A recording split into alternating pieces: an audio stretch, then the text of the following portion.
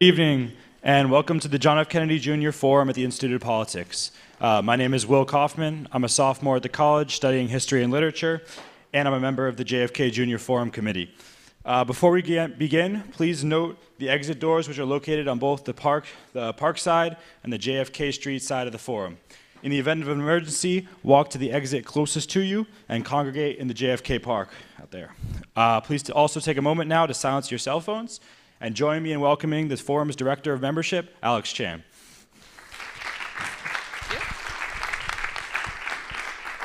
Good evening, everyone, and welcome to the John F. Kennedy Jr. Forum. My name is Alex Chan, and I am a senior at Harvard College studying government, and I'm one of the directors of membership of the Forum Student Committee. Tonight, we have the distinct honor of welcoming back Professors Stephen Levitsky and Daniel Ziblatt to the forum. Professors Levitsky and Ziblatt are the authors of the New York Times bestseller, How Democracies Die, and are some of the most renowned scholars of democracy, both here at home and across the world.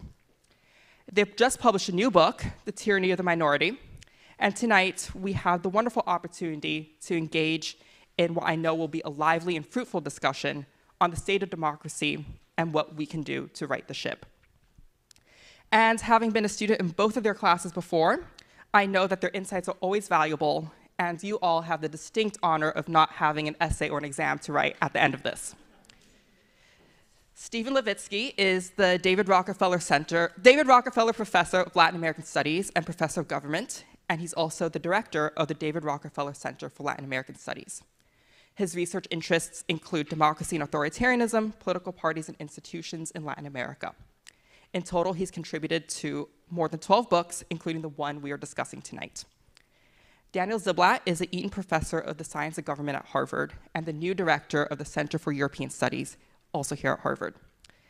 His research focuses on European politics, democracy, historical political economy, and state building. He has written 5 books and was also elected a member of the American Academy of Arts and Sciences earlier this year. Tonight's conversation will be moderated by Tiziana Dearing.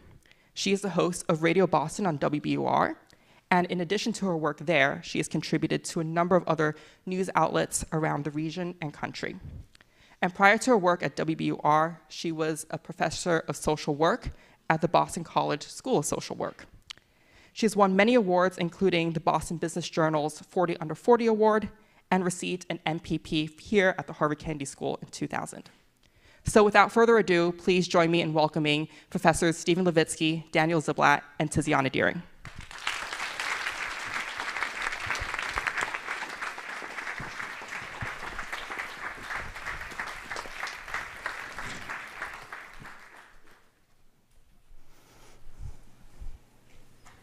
It's great to be here. Just let everybody in the... Hi. It's so nice to see you. I'm sorry, that just caught me off guard for a second. It's great to see Marshall Gans here in the front row. Just to give you a moment to let you know what to expect, we're going to have a conversation for a little less than 40 minutes, and then we'll open it up to questions. And as a host of a live radio show, I'm really good at making sure you actually ask questions. So we'll do that in the last 20 minutes. It's an absolute delight to be here. There were like 13 different ways I wanted to start this conversation, and I'm going to start with the cheesiest one. And I'm going to turn it to you, Steve, and just say, why'd you write the book? Why did we write the book? The first book, How Democracies Die, we wrote because we study democratic breakdown elsewhere in the world, and we felt with the emergence of Donald Trump that this is a movie we'd seen before, that it's a movie that doesn't end well, and that Americans needed to know about that. So the book was mainly a description of how democracies can get in trouble and how they've gotten in trouble elsewhere so that Americans could begin to see the warning signs. But after we published the book, over and over and again, we got questions from journalists, from the public, how do we get out of this mess? And so this second book is an effort to dive deeper into the question of how we got into the mess and to think more seriously about how to get out. Okay, so as a journalist, I'm gonna stipulate for a moment, we're gonna work in the mess space, and I'll push back on the mess space a little bit later, but given that that's sort of the core hypothesis of the book, we'll start there. The core hypothesis is a mess? That we're in a mess that needs to be gotten out of. So we'll kind of start there. But there's this other piece that I want to make sure that we draw forward. And then we talked about this in advance. There are a couple of chapters in the book that I want us to dive into a little bit and then use them to hold up to the light some of the moments that we're in now. But Daniel, one of the things that's really striking is this idea that the challenge we are facing is negotiating our way through, to or through, you pick the prepositional phrase, becoming a multiracial democracy. And that seems to be the moment of challenge. And that was striking to me because you don't necessarily present optimism that the United States will succeed in that, although you do present optimism that a democracy can succeed in that. So talk about that a little bit.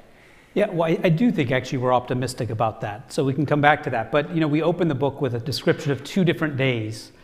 January 6th, which we all know what happened January 6th, 2021, but also the day of January 5th, 2021, which a lot of people forget about. What happened on January 5th, 2021 was a day where you had 2 senators elected from the South, from Georgia, an African American, a Jewish American. And so this was a remarkable day. If you kind of think back to that evening, this is a historic moment. This was a moment that civil rights activists had been working for generations. And so this represented, if we think back to that, a kind of moment of promise of multiracial democracy. And so to have then within 24 hours this assault on the Congress, where the very foundations of democracy seem to be fundamentally challenged, was a striking juxtaposition. And I think what's so useful about thinking those 2 days back to back in a pair is they represent both 2 different strands in American political life. I mean, there's a temptation to think, that our history has always been terrible and that we're in a crisis and there's all bad. There's also a temptation to kind of think that, there's this wonderful future. And I think actually both of these strands are in our history and in our present. And so really the struggle that we're trying to describe in the book is the struggle between these 2 forces. And we think that ultimately, part of the diagnosis that we make is that our institutions are actually making this transition more difficult. But there really is an incredible moment of promise. We're a very diverse society, and really, for the first time in our history, there are overwhelming majorities of Americans, if you believe opinion polls, and especially among younger Americans, who support the notion of political equality for all people of all backgrounds. And Steve, you really present towards the end of the book the idea that this is actually a do or die moment for multiracial democracy in the United States. Well, I don't want to over-dramatize in the sense that if Trump wins the 2024 election, we're going to slide into fascism. I don't think that is true. I think there will be future moments and future rounds of political conflict and political struggle, no matter who wins the 2024 election. So I think it's sometimes a mistake to think that everything, it's easy to describe it this way, but it's a mistake to think that everything rides on this moment. But it is true that given demographics and political preferences in this country, as Daniel was saying, for the first time ever in this country, in the 21st century, a majority of Americans consistently support the idea of living in a racially diverse society and are supportive of policies aimed at racial equality. It wasn't even true when I was in graduate school. It's only true in the 21st century. But we can only survive as a democracy in a multiracial society if that majority is heard. So in the future, given the majority preferences for a multiracial democracy, given the demographics of this country, if we're not going to be a multiracial democracy, we're going to be something less than democracy. All right, so that's kind of our frame, right? That's the context in which the chapters and the ideas in this book unfold. And we're not going to go chapter by chapter through it, although I have a couple of times, and there's a ton in it. It's one of those where as you're reading it, your brain's kind of going, lots of things as you go through. There are 2 chapters I do want to focus on, but before we do that, I want to talk about losing and the losers, right? Which is, the first chapter we open with the fear of losing. And I think it's an important threshold, not only because in politics of the last, let's say, 4 to 6 years, this concept of the loser has taken on I mean, it's a word, right? That's in our lexicon now. But also, I think it is important that you lay out both how important it is, the willingness to lose and walk away peacefully is so central to the functioning of a democracy, but also how much the stakes change when one group of stakeholders see the idea of a loss as a fundamentally existential threat. Daniel. Yeah, so we provide some criteria for how to think about what counts as a politician or political party or political leaders who are committed to democracy or loyal to democracy. And we lay out 3 criteria. We say in order to be a politician or political leader committed to democracy, you have to accept elections, win or lose. And this challenge of losing is really key. And this is really the essence of democracy, right? But there's also a couple other criteria. One has to also, if one's committed to democracy, not use violence to try to gain power or to hold on to power. And then also critically, if you're a political leader, you have to, a mainstream political leader in a position of responsibility, you have to be able to distance yourself from your own allies who engage in those kinds of behaviors. And so what we have witnessed over the last 30 years, I would say, is increasingly major elements within the Republican Party in particular. I mean, these are criteria that apply to all parties, all politicians left and right, but within the Republican Party who seem to be violating all 3 of those criteria. And so this is very worrying because a democracy can't survive unless you have at least 2 parties who are committed to democracy. If you have at least one of those parties, one major player who is willing to violate those rules, who's willing not to accept election losses, democracy is going to be fundamentally unstable. I mean, this is really clear from the cases that we look at historically, both in Latin America and in Europe over the course of the 20th century. So what drives a party into that condition is really a fundamental question. And so we make the case that what has happened over the course of the last 40, 50 years is the Republican Party has increasingly lost the ability to win majorities. And this is driven by kind of major realignments that took place in American society. I mean, essentially, and to put it very briefly, American society changed dramatically since the 1960s. It's become much more diverse, ethnically, culturally, religiously, and the Republican Party has not. The Republican Party has remained an overwhelmingly white party. And so this has had 2 real consequences. One, there's increased fear that, well, first of all, it's hard to win if you're not willing to appeal to broader segments of the electorate.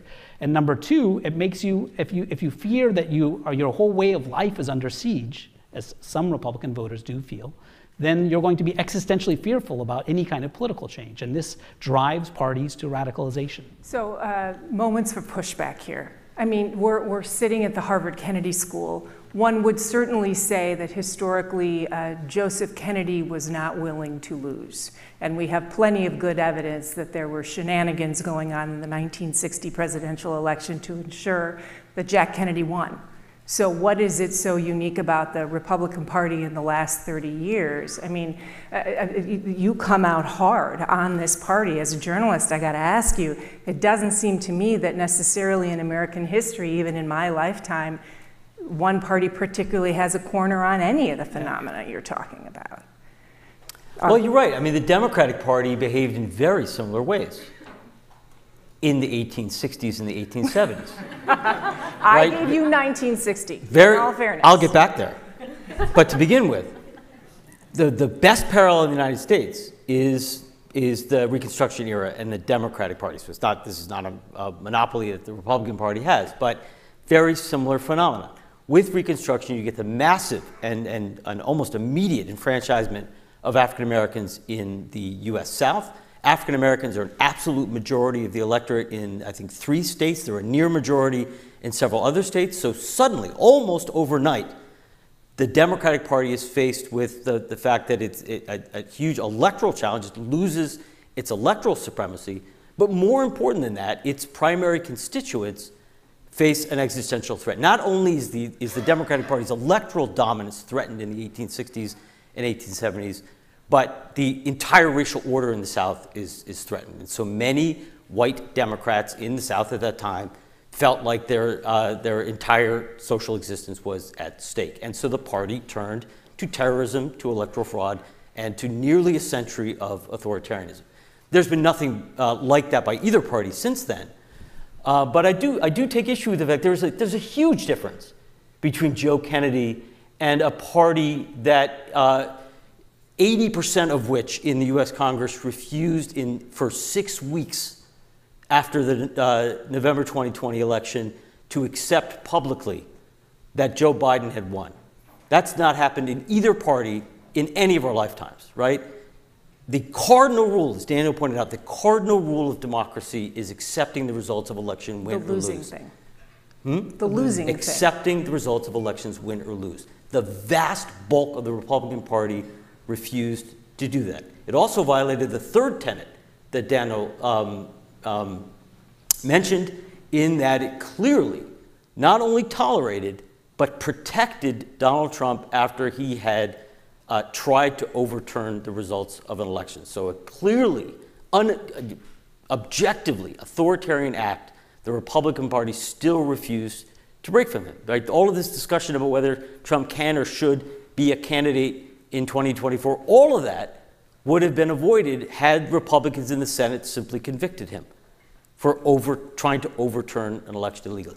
There is nothing in the 20th century by either the Democratic or the Republican Party that comes even close to what happened in late 2020, early 2021. And let me just say, I mean, the point here is to provide a set of criteria to evaluate politicians and political leaders. And so one can then use these criteria to analyze politics. And so, I welcome the kind of effort to say that other parties are violating these rules. Parties of the left in Latin America have violated these rules in recent years. At the moment, our diagnosis is these criteria are being violated certainly more so by the Republican Party than the Democratic Party. But no party has a monopoly on this. I mean, this is, and it's often asymmetric, but the danger, of course, is that this, we talked about this in our first book, this has a spiraling effect on our politics when we get into these kinds of conversations where each side thinks the other side is a major threat to democracy. And we begin to hear this kind of rhetoric on the Republican side as well about the Democratic Party. But if we use these criteria, we can then look at facts and make judgments about it. So there are a couple of places I'd like to go from there. I want to come back to a metric that you used where you, and I apologize, it is a nonprofit organization that looks at, did a measuring of the behavior of 210 members of Congress across 5 factors. The Republican Accountability Project, yes. Yeah, and this is where those numbers come from that you were just pushing back on me. So talk a little bit more about that, Steve. Well, the Republican Accountability Project these are never Trumpers. These are conservatives who broke early on with Donald Trump and have been working very actively and really quite heroically to build a broad, bipartisan, I guess, coalition to defeat Trumpism. And one of the things that they did, they have a website you can go to, is they went back and looked at the public statements of every, and they have a this is fitting for the Kennedy School. They actually have report cards and grades for all Republican members of Congress, House and Senate, in their behavior, particularly since 2020. And one of the things they did is they went back and looked at the public statements of every Republican member of Congress with respect to the 2020 election. And they found that really only a handful, fewer than 20%, publicly accepted the results of the election and publicly accepted that Joe Biden had won, which again, cardinal rule of democracy. Okay, I'm actually going to pause for a moment. I'm actually going to sit us all back in our chairs a little bit. I'm mindful that the people in the wings on both sides are all starting forward and forward more as we scooch forward and forward more to see each other. Genuine question here and the follow-up. Is there a similar organization that is following the Democratic Party and any newly emerging parties and following similar metrics? And if not, should there be? If there is a tendency now to break that egg, will there not now always be a tendency to break those eggs for whomever is in power? Daniel. Well, I mean, sure, there should be. I mean, I don't think, and that's partly why we wrote the book, is to provide the criteria for people to understand this. I mean, look, we're scholars of Latin America and Europe. Primarily, that's sort of what we did for most of our career.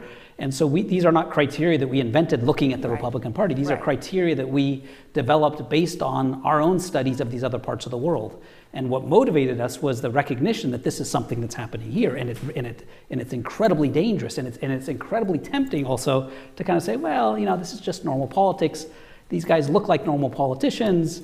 the men and women wear suits, they kind of sound like normal politicians, nothing really has changed, I can continue to go about my life, but our point is really to say no, that these criteria should be applied to all parties. So, whether this will happen in the Democratic Party, I don't know, I actually think the Democratic Party leadership has been incredibly responsible. This is a very different case, but the senator from New Jersey who's been accused of corruption and so on, much less, it's a serious problem, but it's, this is not organizing an attack on the Congress, and his colleagues are separating themselves with them. For a much lesser kind of thing, and this is something that we have not seen on the Republican side. Okay, so there's one more piece on sort of the behaviors that you look for that the two of you have not, or I haven't given you an opportunity to emphasize as strongly, that I think is important in these building blocks, which is the coalition across lines to essentially shut down authoritarian behavior.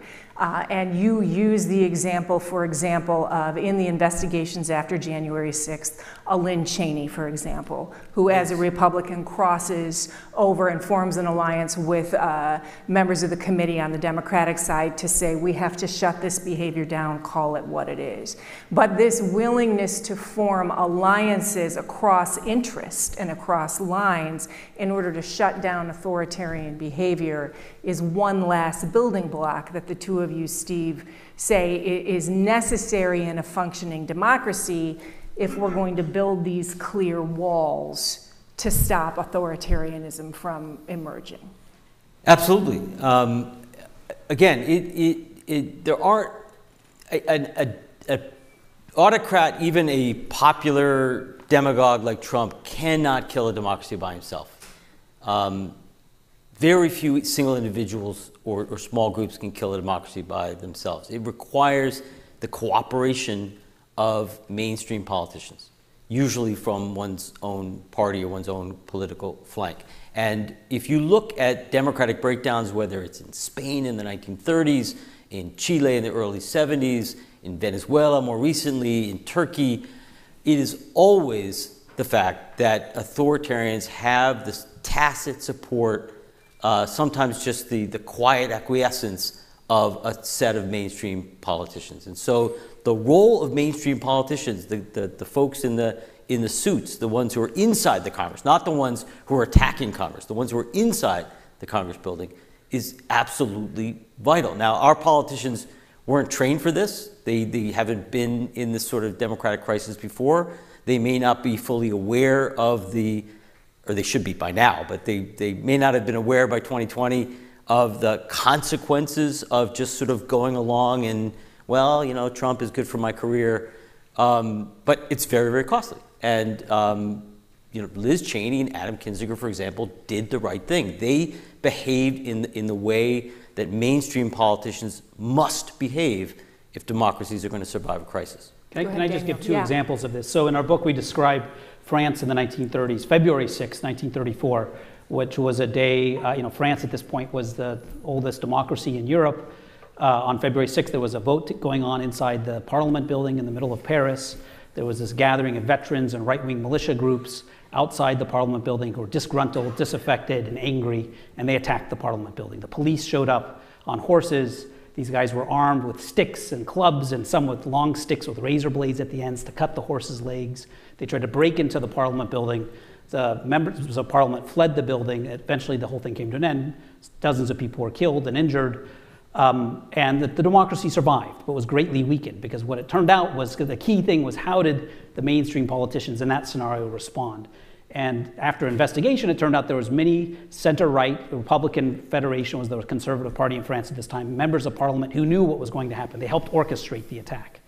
And they stood by and they blocked an investigation. Nobody was ever held to account. And 6 years later, when the Nazis invaded, and this brought French democracy to the ground, there were a whole bunch of these guys who were never brought to justice, who formed their own organization and were recruited into the new Vichy government. So by not holding these guys to account, this greatly weakened the immune system of the French political system. So this really makes a difference. I'll give you another story. So in Brazil, just very recently, Bolsonaro, who is the sort of Trump of the tropics, was president. Very similar rhetoric, and in some instances even worse. He says he supports military murders and so on, and embraced the military coup history of Brazil. He was elected, he was in office, he was voted out. He didn't think he lost the election. Some of his supporters attacked government buildings. Similar kind of event, this happens. And his party allies, rather than rallying to his defense, came out and essentially said that no, the election is over. This was unacceptable. And Bolsonaro is now banned from running for office. And Brazilian democracy has survived and is greatly strengthened from this. So again, the key point is the mainstream politicians play the decisive role. And we need to learn from these other experiences for our own country. All right, now I'm going to pause for just a second, and I know you're not expecting this. We'll go to the mics a little bit later, but I want to take a second and I want to ask the audience, I want to do a quick shout out of the topics that are on your mind, that in the remaining time for the panel are things that you came to hear about. So I just need 4 or 5 people to give me quick shouts from the audience. I actually mean it. You've been to concerts. You know how to do this. Shout out. No hands, just shout. McCarthy shut down. Okay, keep going. How do we get out of the mess? Religion, McCarthy shut down. Give me one more. How do we get out of it? How do we get out? Okay, great. So we're going to start with McCarthy shutdown, all right? And we're going to do 2 things. One, Stephen, with that heavy sigh, Steve, with that heavy sigh in mind, you're going to tell us why the microcosm of the McCarthy shutdown is in fact not an example of the tyranny of the minority. Okay. So I've been getting this question over and over again from journalists, which is why I sighed. And I don't have a good answer to it, Karen. People keep saying, well, isn't the fact that a small number of Republicans in the House are leading us to a government shutdown, isn't that tyranny of the minority? It's really not. It's much more a product of the radicalization of the Republican Party. There is no, there are more than enough votes in the House to pass a budget. There's nothing stopping. There's no rule stopping McCarthy from voting with Democrats to pass a budget. But the minute that McCarthy does that, crosses the floor and votes with Democrats, he will lose his job. And so it is the radicalization of the Republican Party more than any rule, and we can talk about the filibuster and other truly institutional mechanisms of minority rule in the US, but in this case, it is primarily the radicalization of the Republican Party and the internal dynamics of a party that is really no longer committed to upholding a functioning democracy that's causing the problem. This is not an instance of minority rule. At the same time, there is a line in the book where you talk about not taking a clear line against authoritarianism, but instead being wishy-washy, and that's one of the places that a party will fall down. And you actually say, I won't get the words exactly right, but Daniel, you actually say Mitch McConnell and Kevin McCarthy weren't necessarily anti-democratic, they just chose to prioritize their careers instead. And that rings in my ears even as I hear Steve say what he just said. So maybe come back full circle on that. Yeah. So I mean, this I think builds on Steve's point, which is that the party has been radicalized, and in many ways, the party leaders are enthralled to Trump. I mean, that's part of what's going on, and so to Trump or to the people who support. Well, Trump? yeah, to their party allies who want Trump to be president again. I mean, so to this kind of core radicalized base. So the question is, why is the Republican Party doing this? And I think the tyranny of the minority is implicated because part of our explanation for why this is happening is our institutions, and we can get to this, have created a situation where the Republican Party doesn't have to win majorities to win the national presidency. So the party itself has been distorted in this way to give rise to a kind of party that in the Congress is holding somebody like Kevin McCarthy kind of hostage. So our institutions are kind of trickling down to affect the radicalization of the Republican Party. So I want to pull out this word base now, because I think it's a way that we can begin to address the shout out that had to do with religion as well. Because in a later chapter in the book, you talk about a capture of the Republican Party. And one of the things that's striking in it is that you do talk about, my words, not yours, white Christian nationalism and the phenomenon of a white Christian movement in the United States and how it aligns. And in fact, this alignment between the way our government functions to prioritize small states becomes Christian and rural states become Republican states, become a minority phenomenon, Steve. And maybe that's a piece of the religion question. And since religion woman out there is nodding at me, I think I might be on the right track. And so I'll turn it to you. Look, I'm a Jewish guy, so I'm going to only get so far talking about religion. But I'm Catholic, I'll help. I don't think this is about religion. I think this is much more about identity. And we can talk about the party's transformation, or you can talk about the institutions. I think basically two things have happened at the same time that have proven to be a very, very dangerous cocktail. One, which Daniel mentioned earlier, is the transformation of the Republican Party. The Republican Party was a minority party in the middle part of the 20th century. During the New Deal period, the Republican Party was clearly a minority party. And it did what parties are supposed to do when they lose. It tried to expand its base. And what it did, what its leaders did, and they debated this for a good decade, was as the civil rights movement took off, particularly in the South, and as Southern whites, who were overwhelmingly Democrats, began to grow uneasy with the Democratic Party's very gradual evolution on civil rights, as the Democratic Party slowly became the party of civil rights, the Republicans looked at white voters in the South and said, that's a potential constituency for us. And they spent 20 years very self-consciously appealing to that constituency, beginning with Goldwater in '64, continuing with Nixon, all the way through Reagan, who added the appeal to evangelical Christians.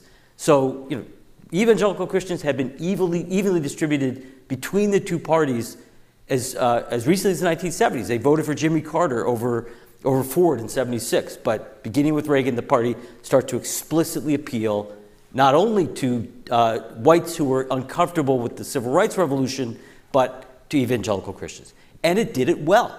Over 20 years, and really over 30 years, it brought the vast majority of Southern whites from the Democratic Party into the Republican Party, and it made the Republican Party a majority party in the 1980s and 1990s. And by basically bringing racially conservative and evangelical whites into the Republican Party fold. The problem is that America didn't stand still. America continued to evolve in the 21st century. And so being America's white Christian party, again, I think this is much more about identity than it is religion. But being America's white Christian party was a good electoral deal in the 1980s and the 1990s. It was not a good deal in the early 21st century, which is why they started to lose. So let's pick it up from there. And there are like 3 different threads that I want to follow, but I am mindful of time. And our last shout out was, how do we get out of it, right? I think to do the how do we get out of it, Daniel, we need to do the last part that you alluded to as well, which is the piece where you lay out some other structures, like the way the Supreme Court works, like the Senate filibuster, judicial oversight in the Supreme Court, the Senate filibuster, the Electoral College, and the presentation that the two of you make in the book of how they reinforce minority rule, and therefore what you would have changed. Maybe pick that up. Yeah, so to go back to the opening question of we're in this mess, how did we get here? I think we spent a lot of time understanding the demographic trends and dynamics and race, religion, and so on that have played into that. That's really one big part of the story. But the second big part of the story that we tell in our book, really the second half of the book, is institutional. Yeah. And we make the case that our institutions are making the situation worse. They're not helping. They're actually making the situation, and our Constitution in particular. Our Constitution is a brilliant document. It was written in a pre-democratic era. And it's a document that throughout its history has always overrepresented political minorities. And so you think of the Senate, which has always overrepresented small states, often rural states. The Electoral College, as a result of that, tends to overrepresent small states and rural states. And the federal judiciary, because the president picks the the Supreme Court, the Senate confirms it, the federal judiciary has always represented rural and small states. So these are political minorities. The rural and small states, as we know, there's fewer people living in those states than in urban states. Now, for most of our history, that has been a bias and an unfair system, but it hasn't really had a partisan effect. So through the whole period that Steve was just describing, there was urban Democrats, there was rural Democrats, there was urban Republicans, there was rural Republicans. But part of the shift that has taken place is that today, as we all know, urban areas are primarily Democratic and rural and small town areas are primarily Republican. So this bias in our Constitution, which always overrepresented, for most of our history, has overrepresented rural minorities, now overrepresents Republican minorities. So the Republican Party is a minority party, in a sense, nationally. And so what this means, this has a couple of consequences. Because what this means is that you can now win power, again, as I've said before, the presidency, without winning a majority of the vote. And this primarily has benefited the Republican Party. In principle, this is a problem because it's unfair, because it always allows minorities. I mean, this happens from time to time that the loser of the popular vote wins the presidency. But this is now increasingly benefiting the Republican Party.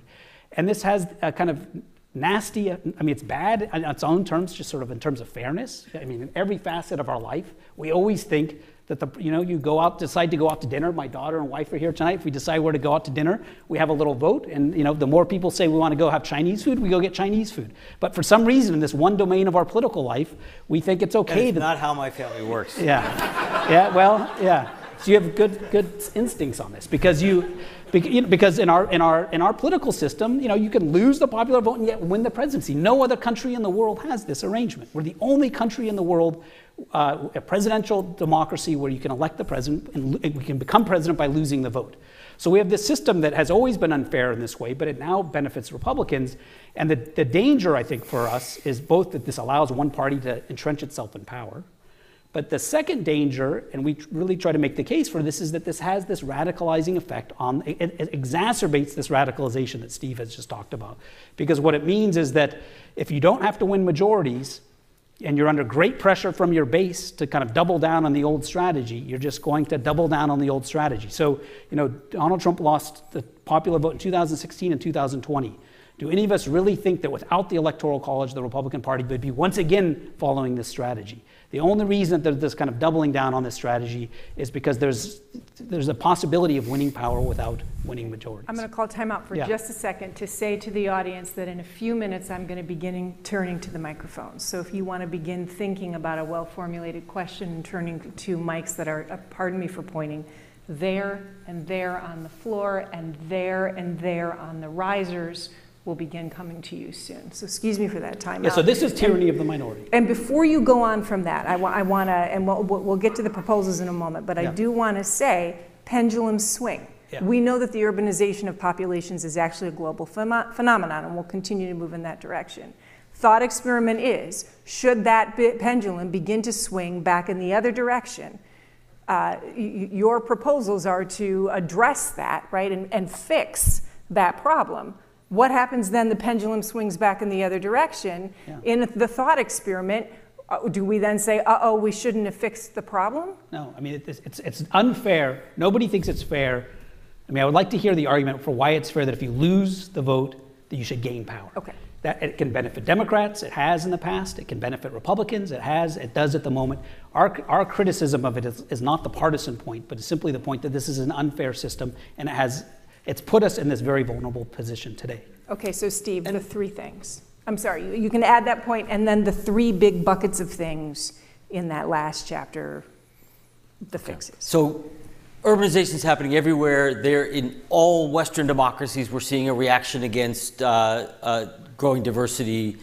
But in all other democracies, majorities effectively rule. One of the things that we discovered in researching and writing this book is just how alone the United States stands among established democracies. In most democracies, forces that garner electoral majorities govern, and parliamentary majorities are able to pass regular legislation. It is not the case in any other established democracy in the world that 41 votes out of 100 can systematically and permanently thwart the will of 59 legislatures in a body. It is not filibuster. Right. There is no other presidential democracy on earth where the loser of the election can then win control of the executive.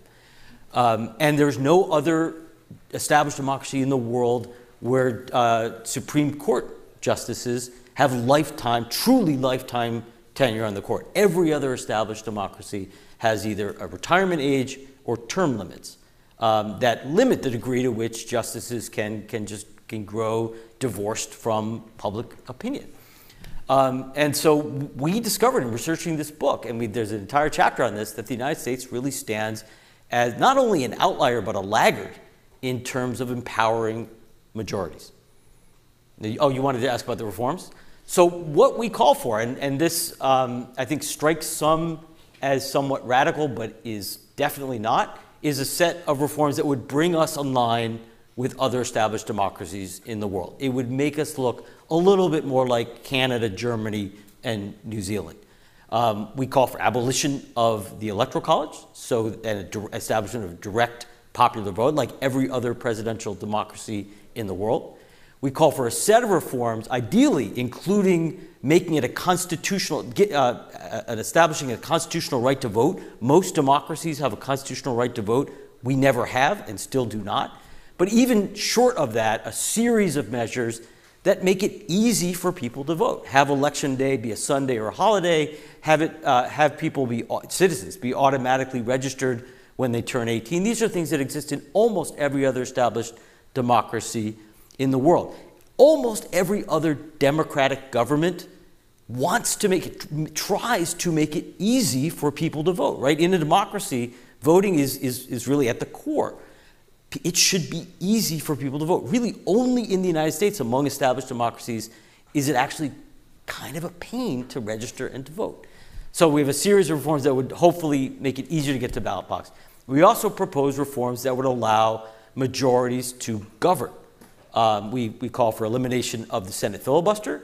That may well be something that benefits the Republicans in the short run more than the Democrats, and we've had Senate Democrats tell us to our face over Zoom that that's not a good idea. But in a democracy, it's really important that legislative majorities for regular legislation be able to govern. And one of the reasons why levels of public distrust and public discontent with our democracy have risen dramatically in the last 20, 24 years.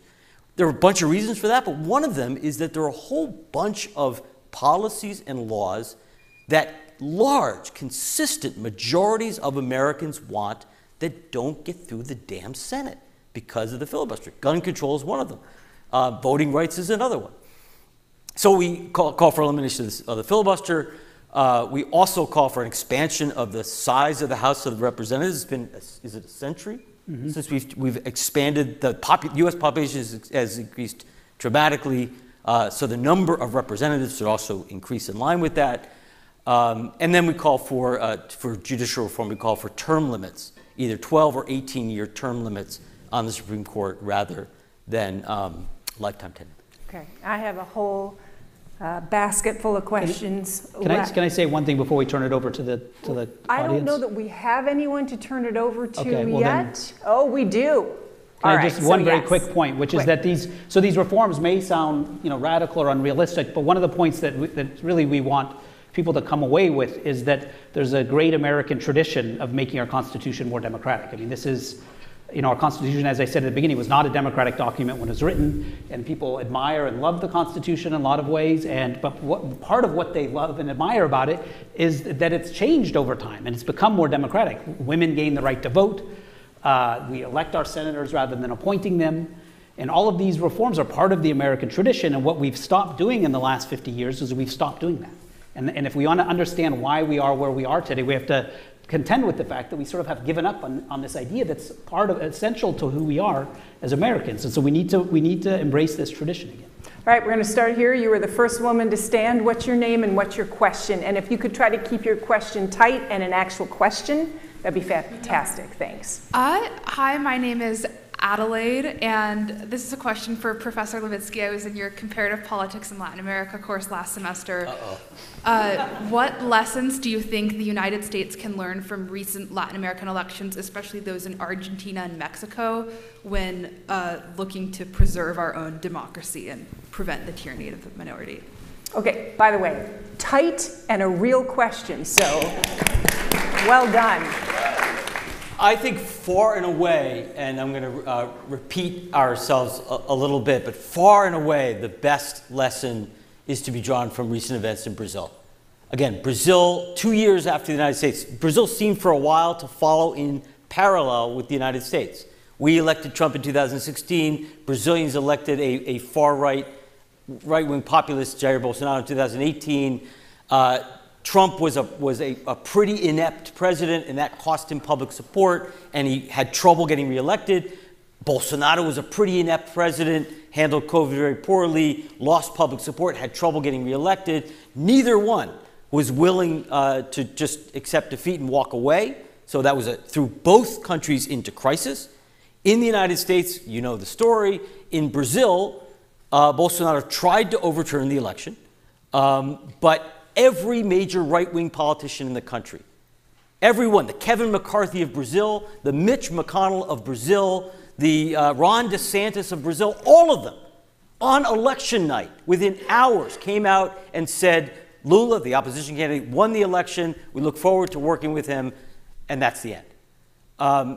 And as Daniel said, in Brazil's version of January 6th, February 8th, January 8th, all right-wing politicians immediately denounced the violence. There was no talk about Antifa or anything like that. And leaders of the Brazilian right were at that forefront of calls to investigate the violence. So Republican politicians could learn a lot from observing right-wing politicians in Brazil. We'll pop over to this side of the room. What's your name and what's your question, please? Hi, my name is Mac. I'm a freshman at the college. Since at least World War I, a lot of American foreign policy is often defined by our attempts to construct or preserve democracies abroad. So as we struggle with democracy at home, how do you imagine the future of that kind of core tenet of American foreign policy? All right, Daniel. Yeah, well, I think it's very hard to do it, to support democracy abroad when we have troubles at home. But I think even more broadly, one of the things I'm struck by in my travels in Europe and so on, where I spend a fair amount of time, is people sense that that they have a stake in what's happening in the United States. I mean, often in a small country that has a democratic collapse, the elite of the country think they can flee the country and come to send their kids to university in the United States or in Western Europe, and they can kind of buy apartments in London and sort of find safe haven. If democracy collapses in the United States, there is no safe haven. I mean, there's nowhere to go. I mean, we are the kind of we're the place where people hedge to. What this means for NATO, for instance, this is absolutely frightening to think about this, what this means for Russia's relationships to Europe. And other countries really and people in other countries are looking to what's happening here, because if democracy can't survive in the United States, it genuinely is held up as a model. It means then that maybe other models are better. So I think there's really it's a struggle with global consequences. What's the real risk factor? 0 to 5. 5, democracy gonna collapse. 0, we are totally chill. Where do you put it right now? Yeah. So, I think that there are a lot of sources of strength. So, I mean, I'll give you a number. I'll give you a number, but let me just justify the number. There's a lot of sources of strength in the United States, of resilience. The United States is not going to become Russia and Hungary, where the single-party rule across the entire political system. Our federalism is of great strength. We're a diverse, pluralistic society.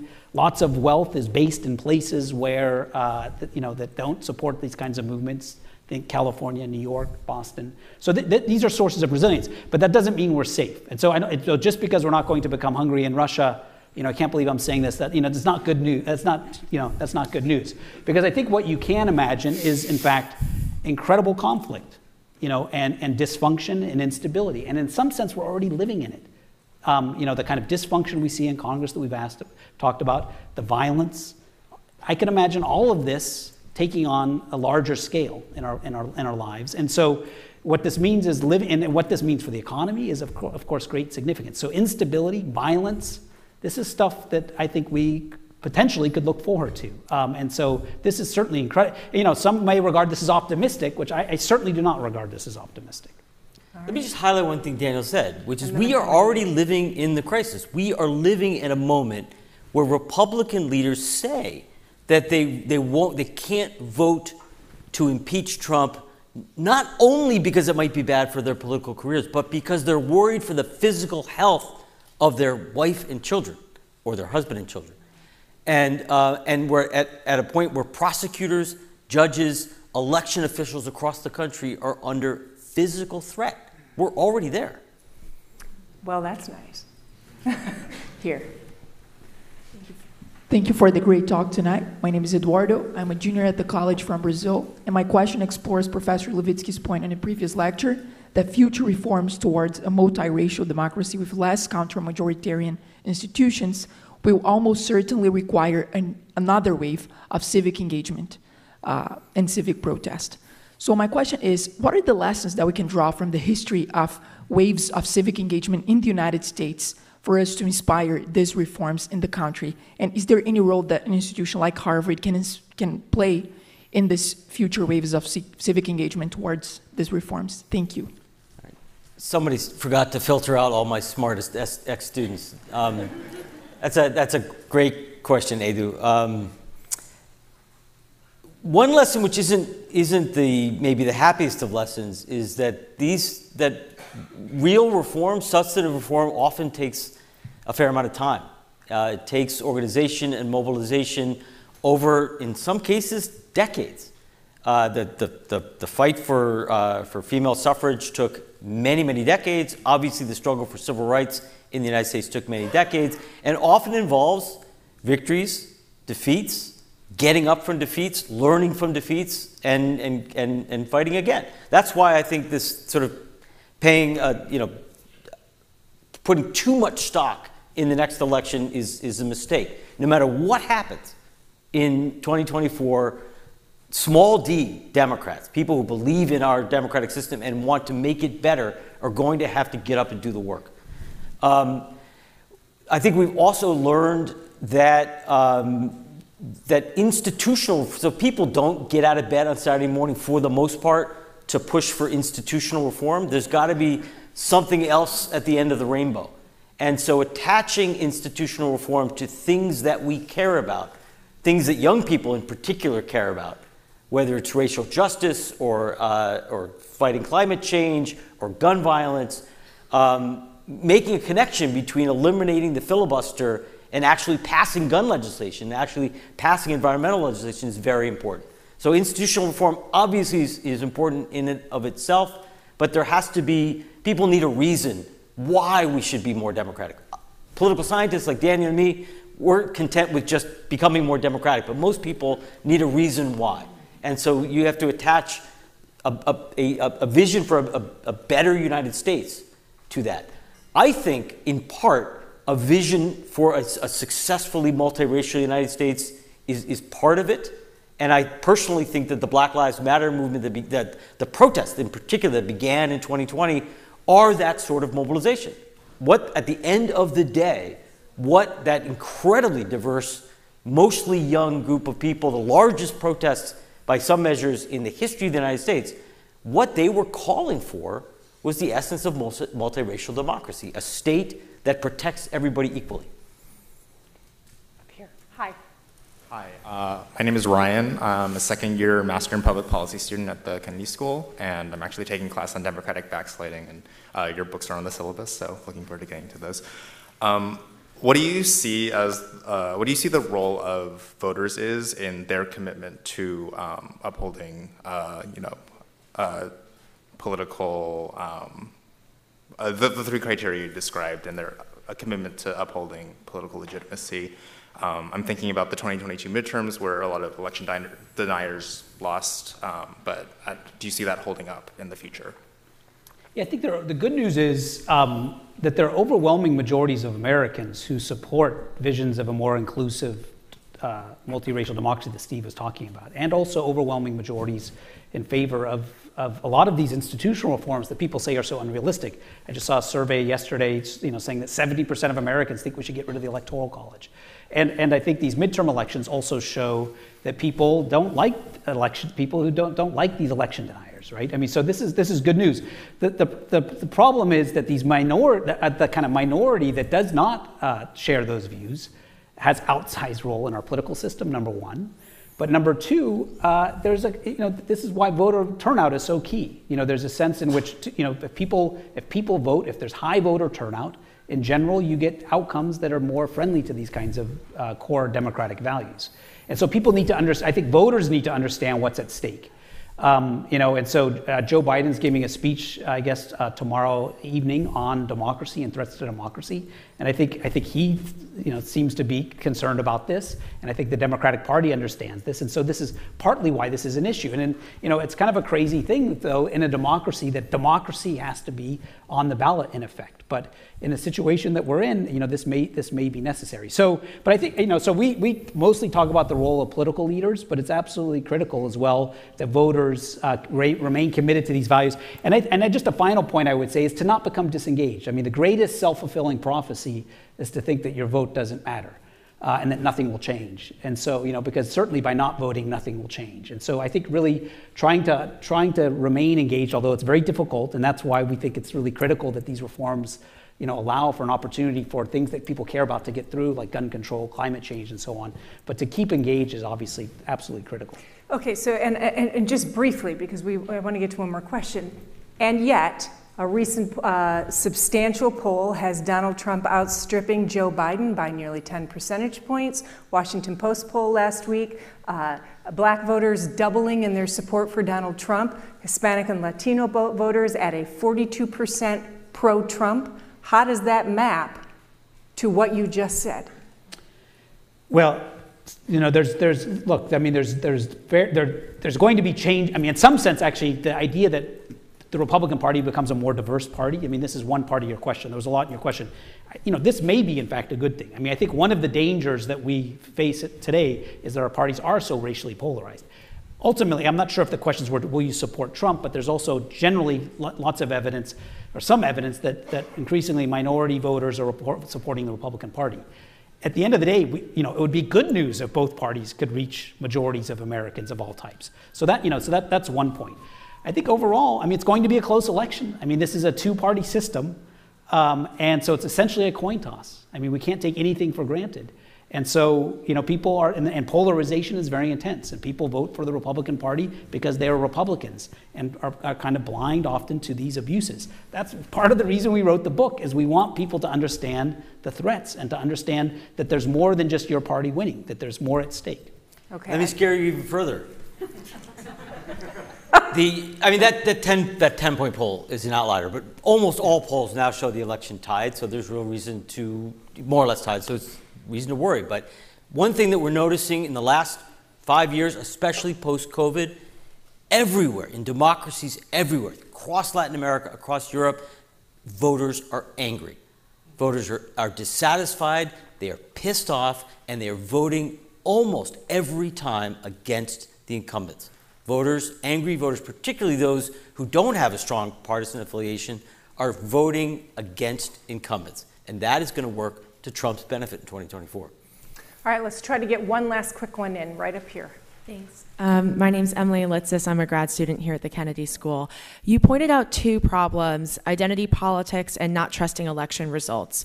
Are there solutions that build trust in our institutions, or that teach identity politics to a Republican group that engages them? Because right now I feel like those two things are also not very clearly encompassed in a solution that reaches both parties. What do you mean by teaching? What do you mean by identity politics and teaching identity politics?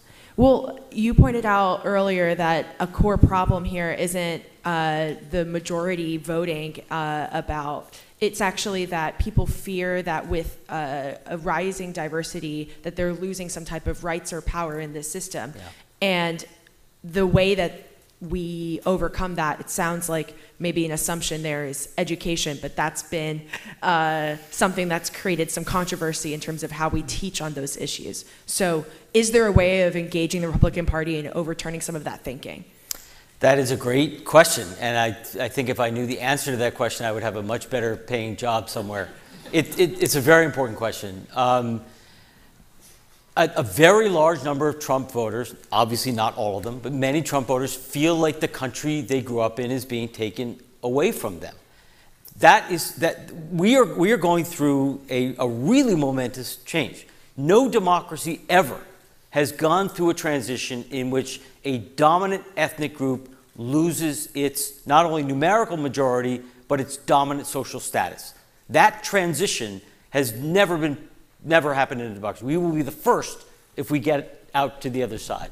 And so we don't know, we can't go to other democracies and draw lessons for how to do that. None of us quite know how to do that.